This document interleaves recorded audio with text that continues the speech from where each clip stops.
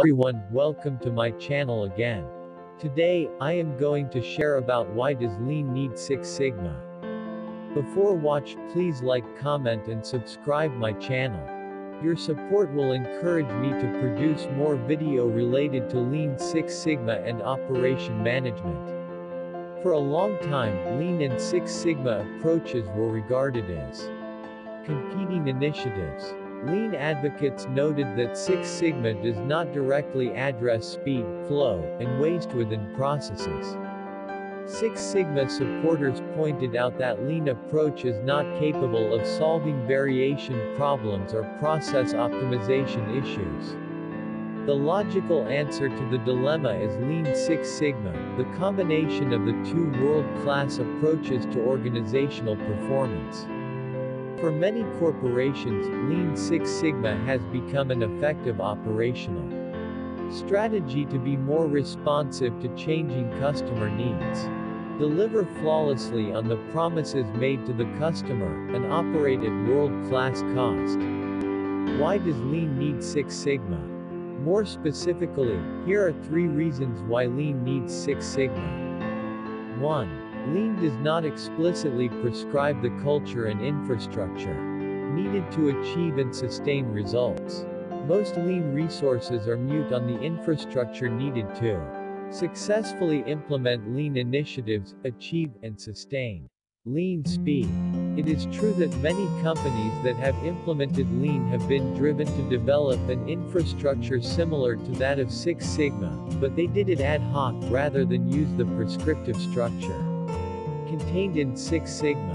Companies that only apply Lean are sometimes unable to deploy it across the whole organization and sustain results, because they lack the well-defined Six Sigma cultural infrastructure to generate senior management engagement, formalize training, secure dedicated resources, and so on. Thus the progress of Lean has been dependent on individual initiative. We have seen many successful Lean implementations regress when a new manager takes over.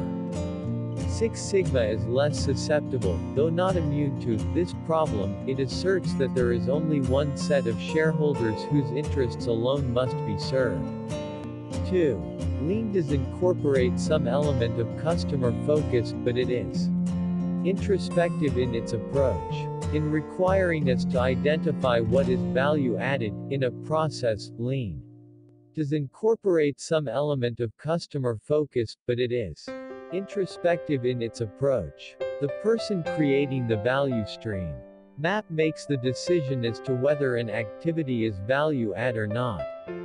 In contrast, Six Sigma prescribes numerous places in improvement methods where the voices of customers and suppliers must be included. It uses customer critical to quality as a key metric and requires a means of capturing the VOC in the defined phase of DMAIC. Simply put, the customer is not front and center in Lean, yet is ever present in Six Sigma work. 3. Lean does not recognize the impact of variation.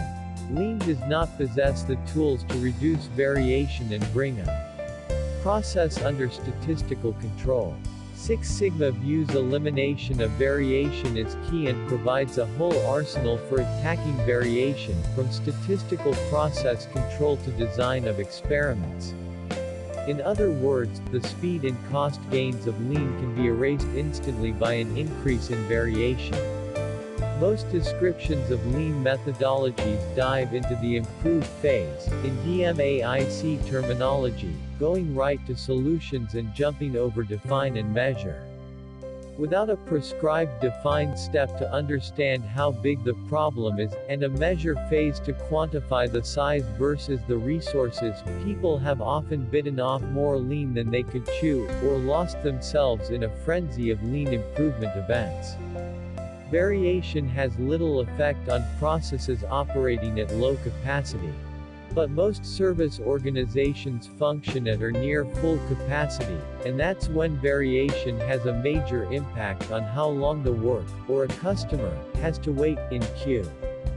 Customer-facing service processes often experience a lot of variation in demand because we have no control over when customers will contact us. The lesson. The larger the variation in input, the more excess capacity is needed. If there is either low variation or we can control demand in some way, which is more likely with internal processes, we can operate at a higher capacity without risking excessive delays. In summary, today, Lean and Six Sigma are the most popular business strategies for enabling continuous improvement in the manufacturing, service and public sectors. Continuous improvement is the main goal for any organization wishing to achieve quality and operational excellence and to enhance performance. Therefore, the integration of the two approaches improves efficiency and effectiveness and helps to achieve superior performance faster than the implementation of each approach in isolation. Thanks for watching. Remember to subscribe my channel. Bye, see you next time.